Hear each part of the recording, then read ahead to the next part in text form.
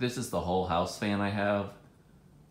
I've made a cover that's fully removable, unlike the other ones that are on the market that usually just use Velcro or plastic, and they'll leave something up all year round, and I didn't want to look at that all year round.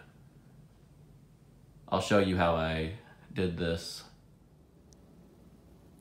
So what I did to make my cover was I took a roll of radiant heat foil. I had to buy one that was 48 inches wide and I think it was 25 feet long. I just had to buy one that long to get the width that I needed. I think there was some cheaper options on eBay if you need a different size. I ended up getting this at Lowe's for about $40, but I have some other projects I want to do with it, so in theory it's going to cost a lot less. So all I did to get it to stay up against my whole house fan was I took rare earth magnets that you can see here and taped them on. These are N52, which I think is the strongest, and I got the ones that were about the size of a quarter. They came in a 12 pack. I did end up breaking one of them, so I only have 11 on here, so I just threw one in the middle. It seals up there pretty well.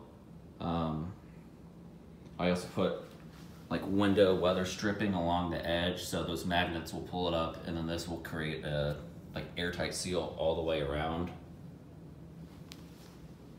I was gonna try to make it double layered, but that just weighed too much and the magnets couldn't hold it. I'd probably just buy the rare earth magnets first and see if those will stick to your fan, because I know some of them are made out of aluminum, but the magnets are really strong, so you shouldn't have a problem with that. All right, currently my house is set to about 69 degrees, and you can see that the fan is anywhere from about 61 to 62. It's I think it's about 39 degrees outside. The heat is running right now, so I think there is hot air pushing up against this, but the fan usually stays about 10 degrees colder than the rest of the ceiling or the house, and I think when it gets colder out it might be worse.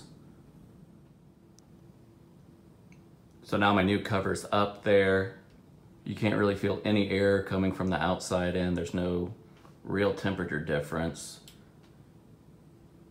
As you can see, it's reading at 68 degrees, and the ceiling reads at 68 degrees.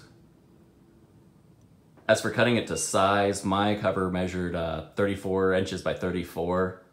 So I cut this out 33.5 by 33.5 inches. I'll put all the products I used out in the description below. And thanks for watching.